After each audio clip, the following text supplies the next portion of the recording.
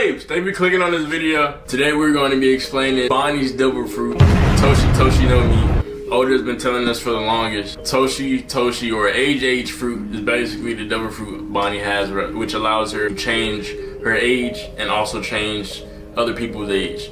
But he lied. He's a liar. And we love Oda for that. In chapter 1001, Bonney was seen changing her arm into Luffy's Gear 3rd to hit Connie in the face.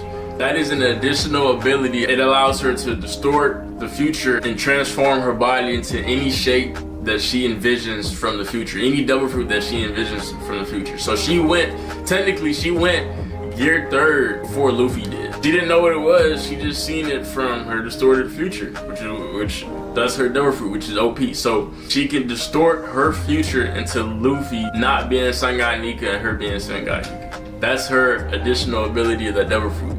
Now Oda has not explained this at all. He just given us little pieces of evidence for us to pick up on. Now in chapter 1044, they just told that devil fruits have a will of its own. Devil fruit chooses its user. Hence why literally Smoker has a devil fruit that allows them to smoke.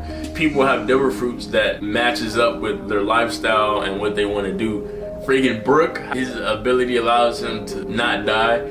He was made to get that devil fruit so he can meet up with the Straw Hats and become one of the Straw Hats. Like, cause he's old as hell.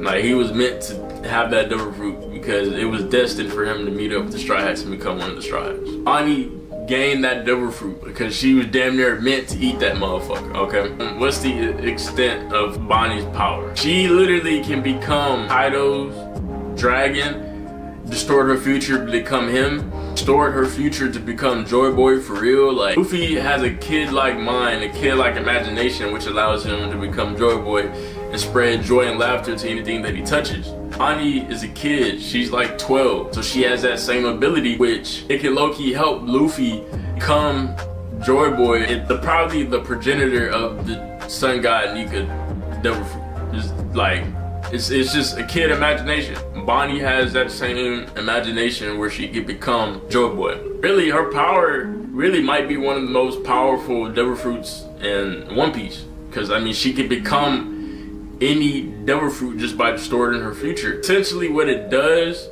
is it makes it to where that person doesn't exist anymore and she becomes the user of that devil fruit and is allowed to use that devil fruit. I think that's her awakened ability. I'm not sure. I don't think it's even her awakened ability. Maybe her awakened ability is becoming Sun God Nika because Kuma's been telling her about Sun God Nika ever since she was a child, and she wants to meet him so bad that she just might become him just from a kid-like imagination manifesting in her mind to become Sun God Nika. That's all I got for y'all today, man. I just wanted to go ahead and get this out there because, I mean, One Piece is going crazy right now. Egghead could be the best arc in One Piece right now. Better than Marineford. We're getting, everything is coming out in the open. What the D is, no pause, all Diddy.